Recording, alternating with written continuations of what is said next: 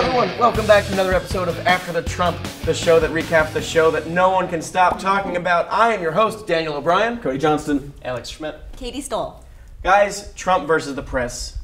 What an episode. Let's get right into it. Finally, yeah. In a season where we've had a lot of enemies and cramming a lot into an episode, it was nice that this one was razor focused on just two main events, really, that are just on the theme. Trump is going to war with the press. Yeah. We had his rally, and we had the CPAC day with speeches from Bannon and Trump, and it was just...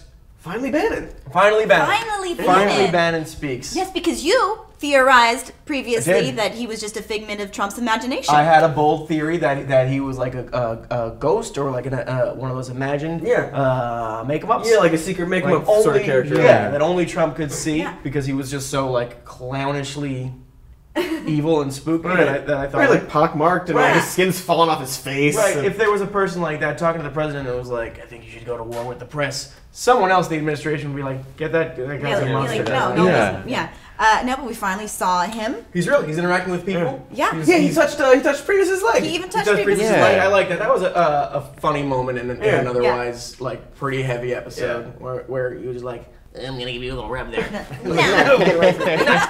Well, I think that it does give credence to a lot of the theories that he is the puppeteer and that he might actually be the person. And I'm a little bit disappointed because it feels somewhat obvious. It's sort of like, you know how you always want a zombie movie where they're humans who are familiar with the concept of zombies already? You know, like this is a Hitler show where they're already familiar with the concept of Hitler. Yeah. It's amazing. Yeah. Like Yeah. to see Yeah. people just know it right away, and yet so many people don't. And Right. like you can't stop it. Right, like even with the fake news stuff, he keeps saying fake news, fake news, fake news. That's directly from history with Right. Hitler like referring to Lugenpress Absolutely. and like the Right. lying press. Yet, I don't think it was on purpose for him. It seems like he stumbled upon it. See, I think we're gonna find out that he's not trying to do Hitler stuff. Maybe Exactly. I think- Where, like, it's- because like when he's telling newspapers that they can't come to the White House press briefings, I don't think he's doing that to really suppress the media. I think he's like got a child's idea of a con Yeah. where it's like, you can't come, you're not allowed in here. I'm doing a rally where all my friends clap for me. Yeah. You can come to that if you want. Right. Write I about mean- that. Would you write about that for your website? I like that the show found a way to have him do speeches again. Oh, thank God. Because that was some of the highlights of last season. These rambling, aimless speeches and this very these big monologues that he would give in this very specific language. And I Yeah. thought those are going to go away. We're going to have a whole show about him It's some reading of from the the being the best- president. It's some of the best writing on Yeah. the show because it is equal parts bananas and brilliant in how bananas Yeah. is. You know?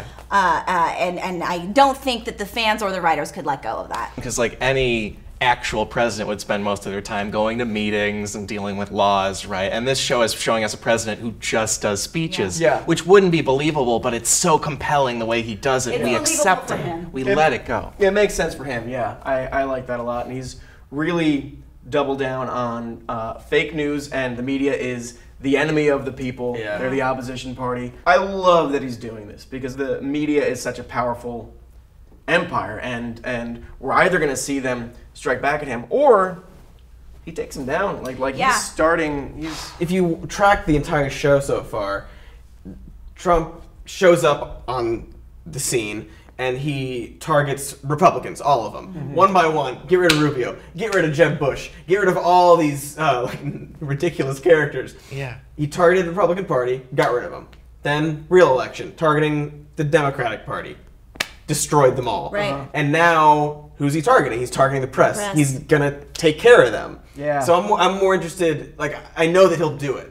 You know, I'm more interested in who's he targeting next. I mean, like he's got his sights set on the media, and that leads to totalitarian state. Really, I mean, all of Yeah. my favorite shows, the way they stay fresh is by like blowing up their show from time to time. Yeah. Archer, Crazy Ex-Girlfriend. These are just shows that like aren't afraid to pull some kind of cord that just says, well, now the show's different. Yeah. So this show about government that we've been watching for so long, now suddenly it's this completely different. It's not democracy anymore. Right. And isn't that Yeah. interesting? right, and I wouldn't want to see the other show. Like, because as a fan, like, it's really exciting to see them promising to make that kind of a big move, because they're having him say that the fake news are ABC, CBS, NBC, CNN, the New York Times, and the LA Times, which is like, I mean, if you get rid of that, it's a media-less country. You know, it's Yeah. a Right. really fascinating Yeah. world It we'll is. be in. Bannon, Trump, the Spice Man. We're all against the press. Yeah. Spice Man Yeah. is yelling at the news. He's having a press conference and What a great scene. banning people, banning different Unbelievable. organizations from going into the White House, which is like, I mean, I don't. What a way I don't to end follow. the episode, you I'm know? not really a politics guy, but we haven't done that in our history, right?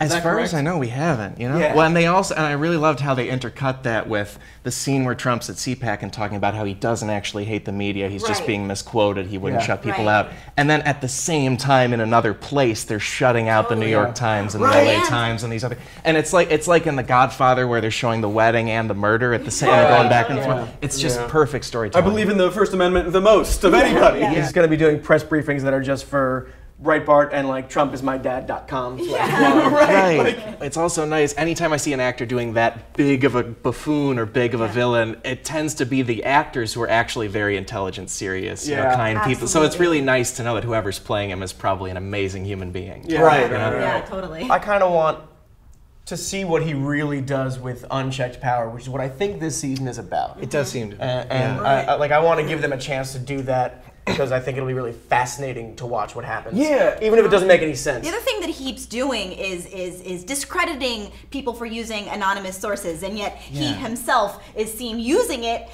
through the White House with those scenes where he's saying like you can call the press, but you have to be anonymous and corroborate my story. I think he might be setting himself up for a fun thing because he says no more anonymous sources. If you're going to report something, you need a source, you need a name attached to it. And he's the president, so I don't know how it works in that universe. But what if he makes that law and then he finds out he's going to have a day where he reads anonymous source was Kellyanne, Bannon, me.